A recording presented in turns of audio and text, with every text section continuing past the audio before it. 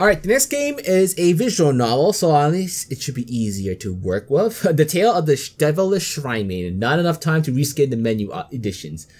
Fair enough. Fair enough. Let us continue. Preferences. How does this work? Okay, that's just the options. Fair enough. Fair enough. Start. Long ago, in a far-away land known as Gensokyo, where humans and yokai live in delicate harmony, there lived a shrine maiden named Reimu, Hakure Reimu. So it looks like it's done in a old Japanese art style from what I can tell, which would make sense given the theme of the game. Fuck. Okay, I did just press. Okay. Give me a second. Alright. It was her duty to protect the balance of the world, and for this she had been granted great power.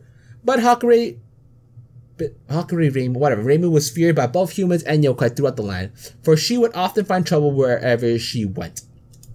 One day, Reimu encountered a troubled dragon turtle on the shore of the misty lake.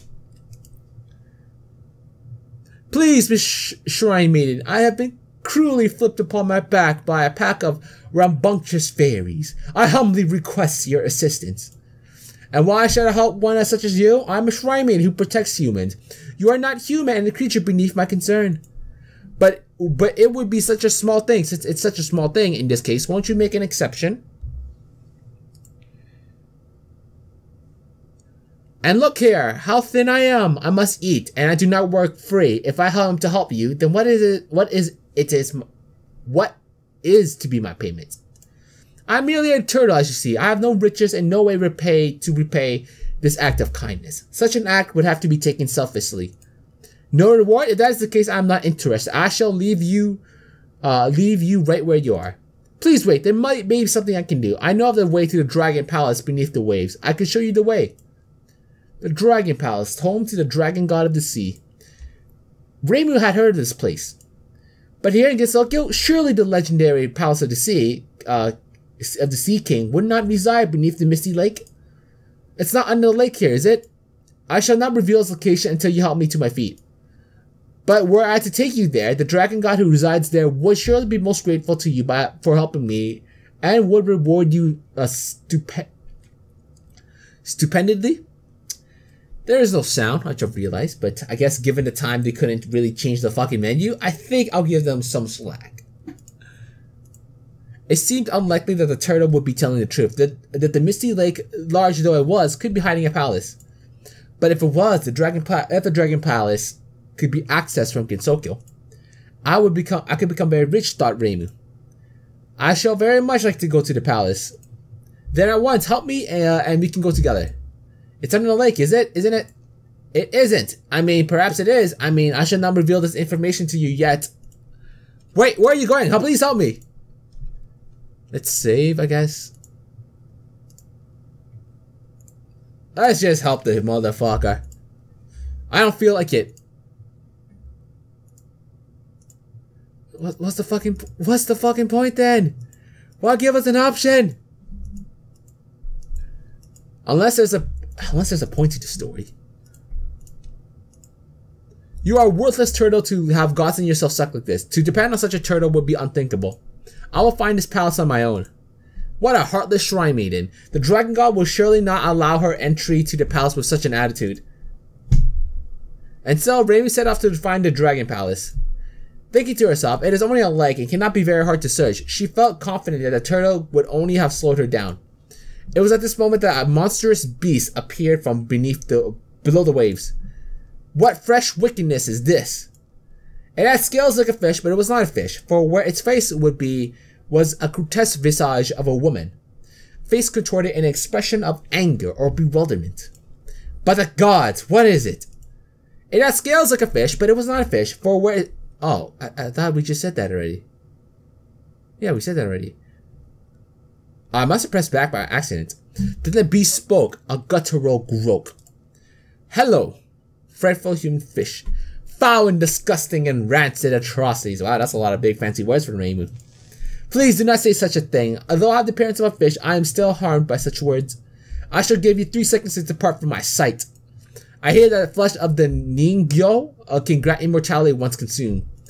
I'm not for eating. 2. I'm sorry, please don't hurt me. 1. I'm leaving, I'm going right now.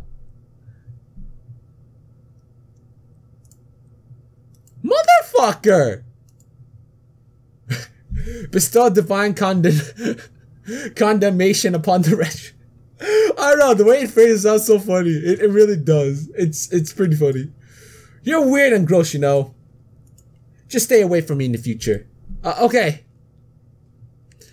Night was beginning to set in as Reimu continued to search for the dragon palace beneath the misty lake.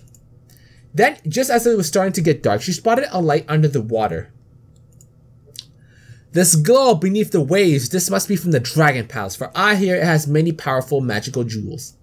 They will soon be mine. Night was beginning to set in as Reimu continued to search for the dragon palace beneath the misty lake. Then, just as it was starting to get dark, she spotted a light under the water. But the greedy shrine, who thought only of the precious stones and gold she might find below, did not notice the new threat now looming before her. Could this be the mythical Umibuzu, the terrible sea priest that is known to wreck unwary ships? If so, then it would surely strike Reimu down with the force of a tidal wave. Could this... Oh, don't say anything. And yet the creature does nothing. Could it be waiting for its prey to approach? I see you now, Shadow. Could you be the guardian of this place? Would you too attempt to come between me and my treasure? No, I recognize those horns. You are no spirit. You are Ibiki Suika, who often comes to my shrine uninvited. Well, you should not come on this quest with me, as I will not share the spoils of the Dragon Palace with one such as you. You are going to the Dragon Palace? Then please, will you bring me some of the sake that is kept there? If it is well mean that you will leave me alone, perhaps I could do this. Well, it is troublesome. Motherfucker, what's the point? I won't bring you sake. I don't feel like it. It's missing an apostrophe, because this one has it too, so whatever. You would not do this for even such a friend as I? How heartless. I am wounded, Reimu, emotionally.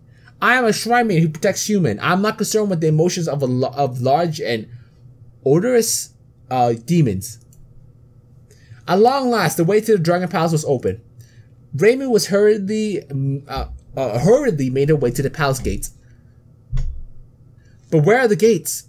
There wasn't enough time to draw the gate artwork. Whatever. No matter then, I shall see the treasure that I desire. With this, I can buy all the rice I can eat. Reimu, it is I, the dragon god of the palace, powerful dragon god. Okay. Who said that? I see nobody where I stand or behold. Well, there's no dragon sprite either. Oh, very well. Why is it that you bother me, dragon? Why do I bother you? It's not that I intrude here with selfish abandon. I know you, shrine maiden. I see all that transpires within my domain. I saw you refuse help to the... Hey, I tried to fucking help, okay? I fucking tried. Blame the developers for being an asshole. I saw you refuse help to the turtle at the beach even though it was asked for earnestly. I saw you insult the poor Ningo who had done nothing to deserve such treatment. I saw you ignore and belittle your friend because it was too bothersome for you. Know that these actions have consequences. An evil deed sends a ripple through the web of fate and... Stop! Don't touch that! Why shouldn't I? I came to this place to collect treasure, not to listen to a lecture from an invisible dragon. I am not supposed to be invisible. And I'm supposed to be stealing all of your magical artifacts, but this is reality. I still have the power to stop you. Go on then. I will be stopping you, but I'll give you a chance to apologize for your misdeeds first. Please stop? No. Ineffective dragon god without physical form. There's supposed to be a moral lesson at this part. Oh. What? I don't know what I'm supposed to say here. Just roll the ending. And so the incorporeal and impotent dragon god could do nothing as the palace was ransacked.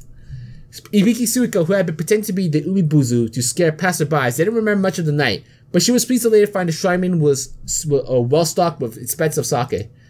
The Ningo, which was just Waki Sakahime in a fish costume, had taken a hit to her self-esteem. Luckily, Kagero was able to cheer up again. You don't look like a hideous monster, and heartfelt words to that effect. Yaichi, the dragon turtle, who had just been playing around, she could fly, so she had no trouble getting herself the right way up again. Since she was friends with the dragon god of the palace, she helped to clean up the mess Reimu had left. And finally, our hero, the greedy and cruel shrine maiden, had learned nothing and acquired an inordinate quantity of extremely valuable stuff from the dragon palace. She threw an extravagant party at the Haku Shrine and everyone had a great time. It really was fabulous. The end. Thanks for playing. Yeah, that honestly sounds like about a lot like Reimu. There's no doubt about that. I could sit here and do exactly the entire thing.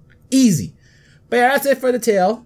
And yeah, that's all I got to say. Reimu being an asshole, doing what she does best.